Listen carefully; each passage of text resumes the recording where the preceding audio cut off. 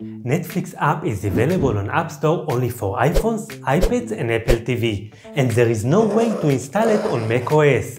So in this video I will show you thoroughly how to install Netflix app on macOS based Apple Silicon chip. But if you have Mac based Intel CPU, then I recommend you to watch my previous video on how to install Netflix.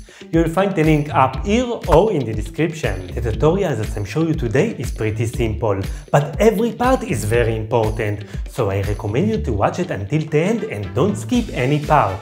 Okay, without further ado, let's start.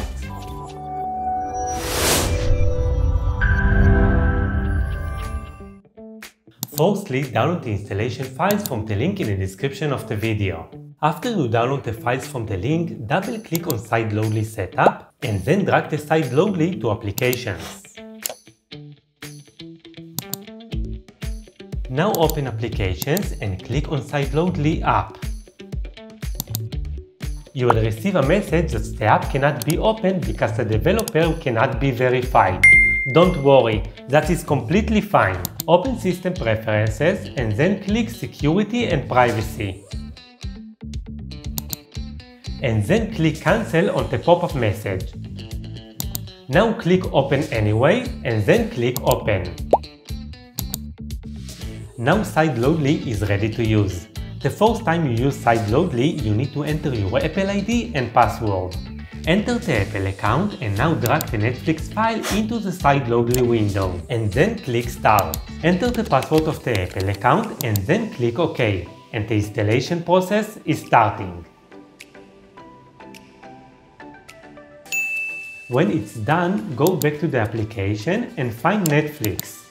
Now you can drag it into the menu bar or wherever you want, and then open it. At the first time you will get the following message.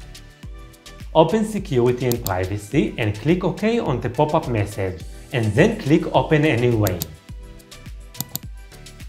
I recommend you to select Always Trust Apps from this developer, and then click Open. And now Netflix ready to use. Sign in with your Netflix account.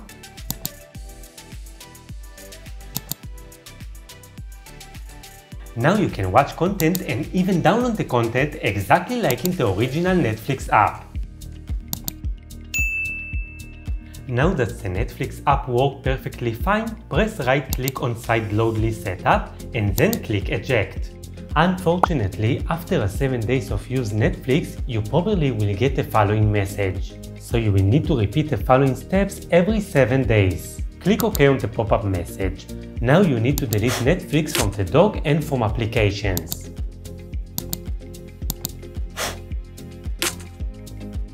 Open the Sideloadly app and then drag the Netflix file into the Sideloadly window and then click Start.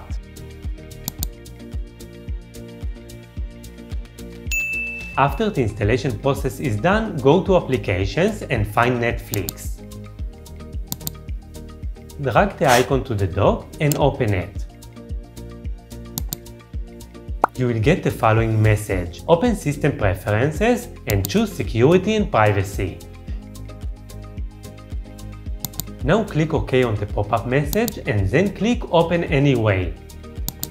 Select Always Trust Apps from this developer and then click Open.